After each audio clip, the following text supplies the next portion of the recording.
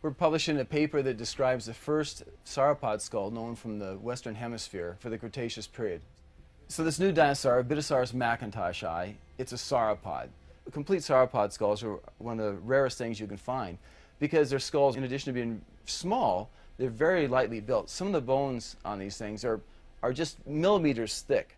This is the back side, the front. Here's the snout. His nostrils are right up here. This is where his nose is, right here. These dinosaur skulls were found within Dinosaur National Monument, but not in the area where they've been digging for a long time. It's interesting that there are no sauropod skulls for the entire Cretaceous in the Western Hemisphere that are complete like this. And here, in one spot, we find 4 of them closely associated.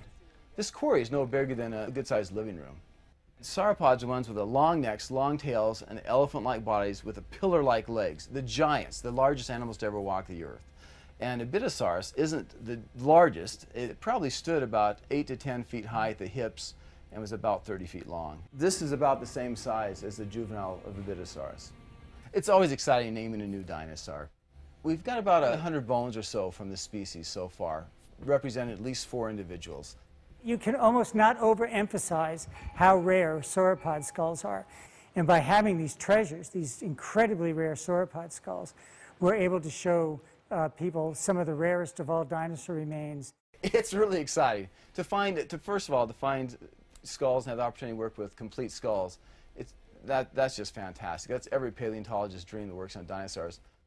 BYU has one of the largest dinosaur collections in the world. We've got 3 different buildings that contain these bones. We've got, as I call it, the Costco of dinosaurs, right? And students get the chance to go out in the field with us to collect the materials, to work in the lab, and to work on describing these things with us.